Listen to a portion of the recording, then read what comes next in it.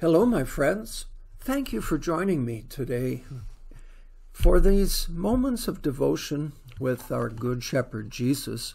I'd ask you to read Galatians chapter 4, verses 1 through 7. Am I really saved? Did I do enough? These sorts of questions are born out of the law, which always demands and never gives.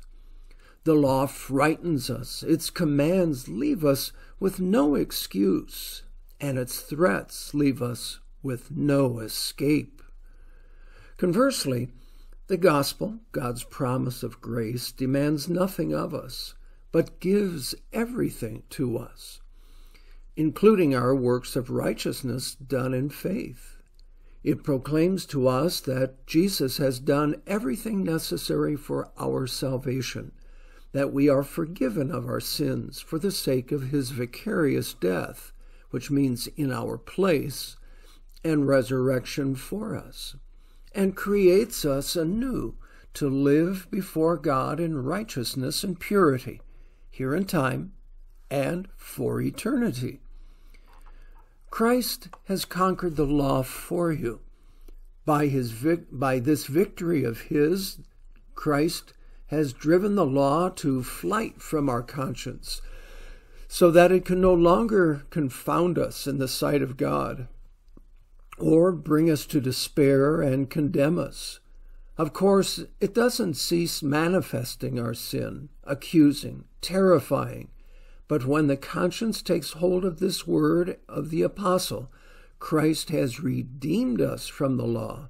It is encouraged by faith and receives comfort. Luther wrote that as he found the comfort of the gospel that separated him from the demands of the law that he couldn't fulfill. God sends his Holy Spirit into our hearts to comfort us with his word of gospel.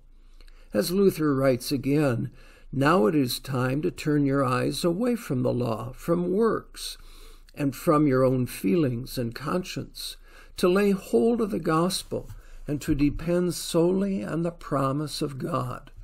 Thus there is emitted a little sigh which silences and drowns out that violent roaring, and nothing remains in your heart but the sigh that says, Abba, Father. In the hours of horrible darkness, when surrounded by anxieties and fear, when you feel that God hates you and has banished and deserted you, his word makes us certain that God has cast away all his anger and hatred toward us when he gave his only Son for our sins. The sacraments, absolution, also make us certain, for if God did not love us, he would never have given us these. And so we cry out, Abba, Father, and God smiles. We pray. Heavenly Father, thank you for the privilege of calling you Father.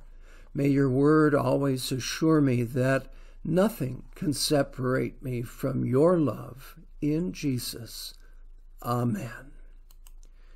Well, my friends, find joy and comfort in being able to call out to God, Abba, Father, Daddy. Amen.